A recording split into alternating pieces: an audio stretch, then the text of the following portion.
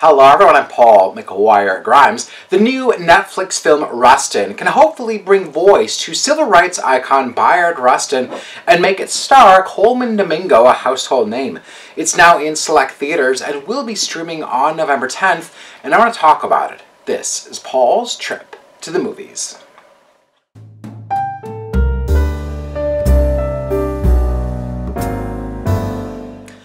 The civil rights era will always be remembered for its pioneering leaders like Martin Luther King Jr., Medgar Evers, Malcolm X, and Rosa Parks.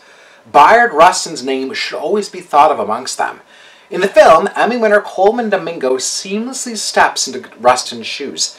He was openly gay and sought change for the black community.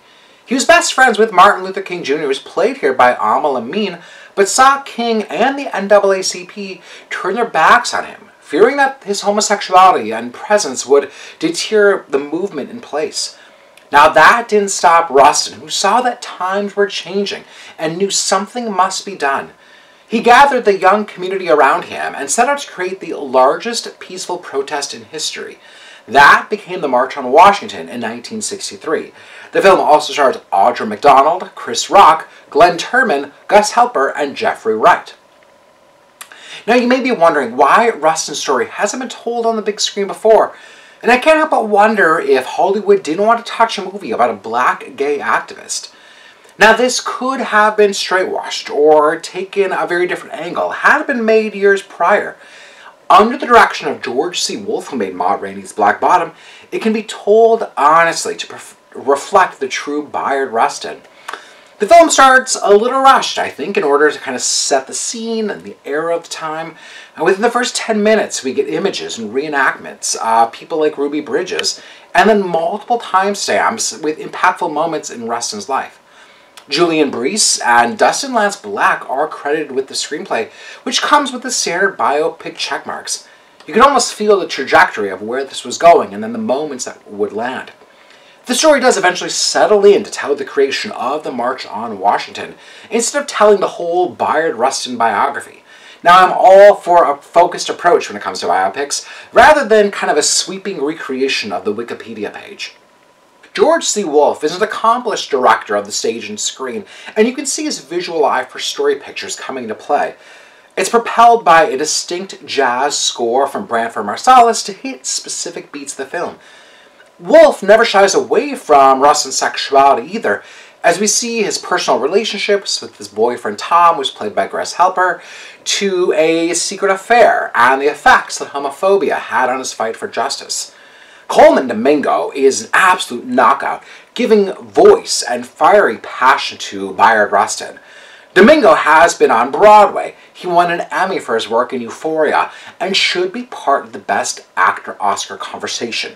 He has the power and the presence on screen needed for Rustin, and this film should lead to more starring roles for him.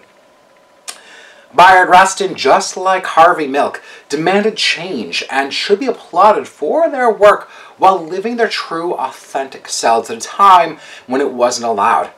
Rustin, the film, demonstrates just that, and reminds us of what can happen with a strong, passionate leader who corrals the younger community to effect change.